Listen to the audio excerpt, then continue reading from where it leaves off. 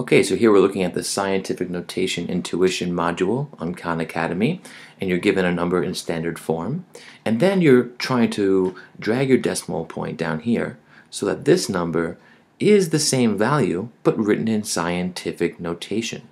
And you can do that quickly, right? Because you might remember the basic rules of scientific notation.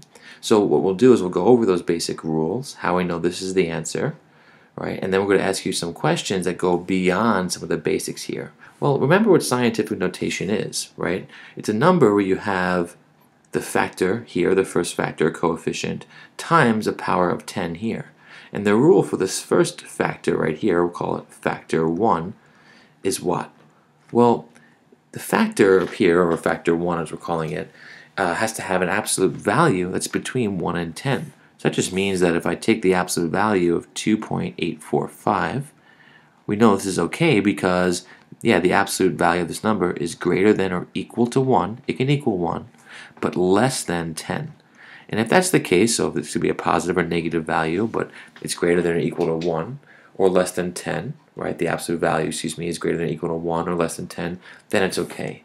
And then if you have your second factor written as a power of 10, so here we have factor 2, so where the base is 10 and the exponent is some power, then we're okay, right? So this could be 10 to any power, and we've really got this written in scientific notation. So the question is that we're trying to think about why does the exponent move the way it does? So you can quickly solve these by just dragging your decimal to make the first factor between 1 and 10, with the absolute values between 1 and 10, and you can solve most of these really with little thought. But we do want you to think about it. We want you to think, why does my exponent change the way it does as I move my decimal? Right? When I move my decimal to the left, why is it that the exponent goes up? And when I move the decimal to the right, why is it that the exponent then goes down? What's happening here? And I guess one way of thinking about it is to look at this number. This number is 51,320,000. When you write it in scientific notation, right, that first factor is got to become a lot smaller, right? The number here, 51 million, is way larger than 10. So as you move your decimal to the left, you're dividing this factor by 10. You're making it smaller. So to keep it equivalent, you must balance out the division by 10 by multiplying by an extra 10. So these two numbers are the same thing. Right here we have 5,132,000 times 10, which is 51,320,000. If I divide by 10 again, I have to now multiply by 10 squared, or 100, to keep these two numbers equal, and so forth. Every time I move my decimal to the left, I'm dividing the value of the number by 10. So to keep it equivalent, I have to multiply it by 10 over and over and over again. In this case, it's like saying 5.132 times 10 to the 7th.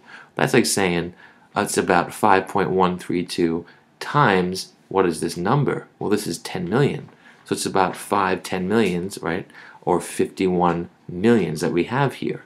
So that's one way to think about it.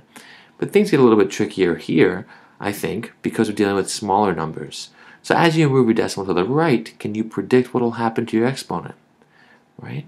Well, when we move our decimal to the left, the exponent value will go up, as it does here as well, right? If we put it all the way over here, you can see as the decimal goes to the left, our negative exponents are becoming less negative and increasing in value just like before. And just like before, the opposite means our exponents will drop. Why is that? Well, you must think that at first we have this really incredibly small decimal, 10 hundred thousandths, 2, right? This is in the 10, this is the tenths, hundredth, thousandths, 10 thousandths place, right? It's a tiny number.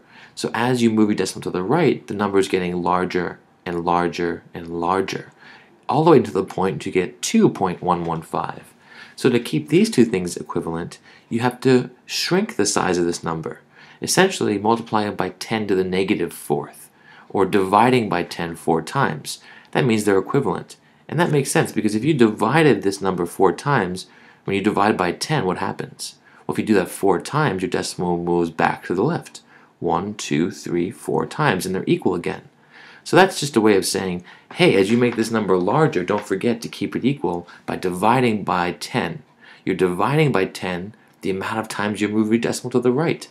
Right? So the further you move to the right, the more you have to divide by 10.